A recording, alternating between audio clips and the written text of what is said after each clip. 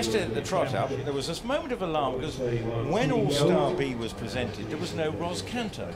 And we all thought, heck, what's gone on here? But the horse was presented, but it was her farrier who actually did it, but because Ros Canter's not the biggest, and Allstar B has got sort of big and bold, and it's quite a handful to maintain in the trot up. So she stood down and let someone else do the showing at the trot up, and Allstar B has had a sensational year last year. I always let other people trot my horse up because I'm lame. Well, you are also a little bit older than Ros Canter.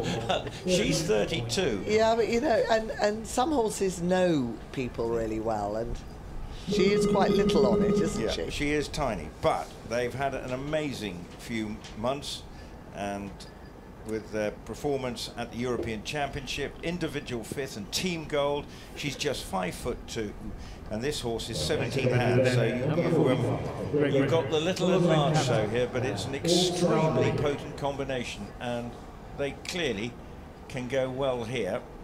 And we would be expecting, well, a sub-30 score. And Stragom in the European Championships, they scored 25.7. Balanced, straight, collected, the left hind slightly to the left on the centre line. I have to say, I thought she had such a nice control canter coming into that. It's the only one we've seen all day on that centre line. Just collected and collected a bit more, and then she had total control of that.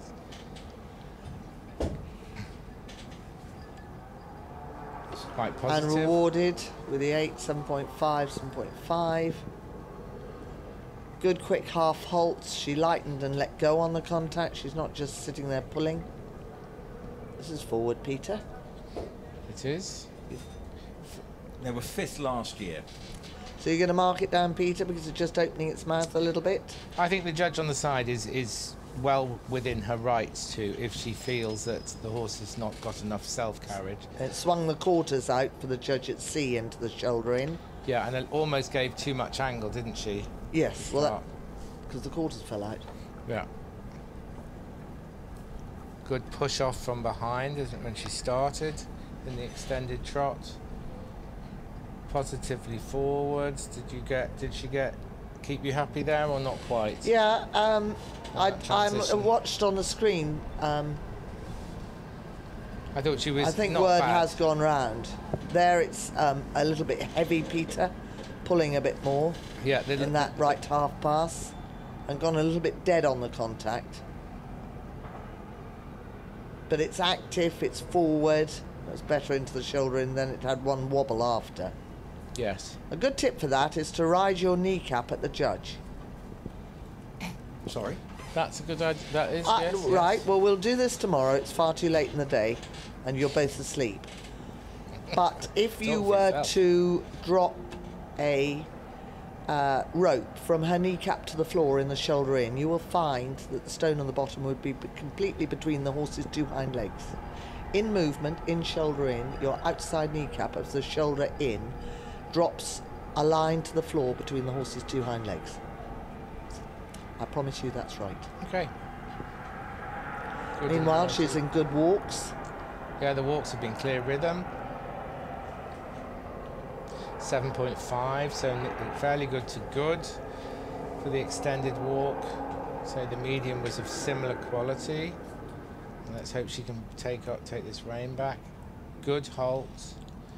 1, 2, 3, 4, 5. Well, nice clear steps. Nice good counter strike off.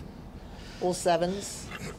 Why not the 8? No, that's it. The halts are all 8.5, 8 and Hooray, 6.5, and one 6.5. What was wrong with that halt? Let's give it a 6.5. Who's at H? No, that was at the 6.5 was at B. Who's at B? The one. The lawyer. The lawyer. Nice springy balanced flying change from my view.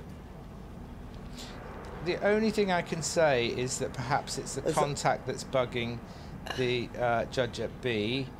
We've had a 9 for the flying change, an 8. Judge at C quarters leading.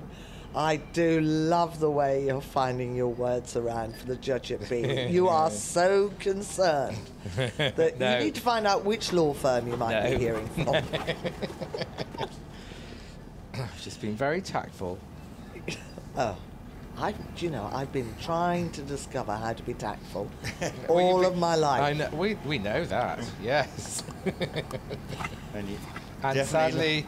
Good change. Yeah, very good change, very uphill. You could really see that was a nice flying change in the correct sense of the word, rather than the flying as in the leap.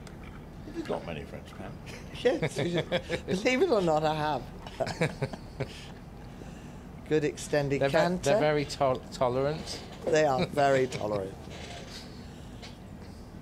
My daughter loved the entry into badminton when she first heard the radio. The first words she heard, Rupert, were yours telling me to shut up. You're her hero. Thank you. And the name of your daughter is? Do I give her a name? Pippa Hutton. Hello, Pippa. Thank you. She'll be doing the music tomorrow. She rode in here today with her mother and her brother. A 7.5, an 8 and a 6. How close to the leaders is this going, if only B would cheer up a bit? Well, B's not being very generous, unfortunately. And that's the mouth, but yeah. The impulsion and the rhythm, the uphillness, the quality of the changes, the contact. You'd always say that I don't fuss about the contact enough. Well, that was a shame. Very crooked halts. Yeah, very crooked halts. Shame about that halt. So is that going about 12th or higher? No, 10th, 7th? it's had some good marks. So 6.5, 7.5 and 7.5 for the halt. And that will be because the judge at C gave the 6.5 will have really seen clearly the crookedness in the halt. I have to say, I thought, it's very capable. She rode very positively, set everything up quite well. The only thing is, you could say, it's the contact that probably kept the judge at B a little bit on the mean side. Well, we won't know the answer to that because we can't read the test sheets, and as the rider has got 2 8s and a 9, so 77 from Christoph Hess, that's going to put that one in the lead. Yeah, yeah. And 73, she's ranked first. Well done, fantastic. Yes. Now I'm thrilled with that. Wow, really good.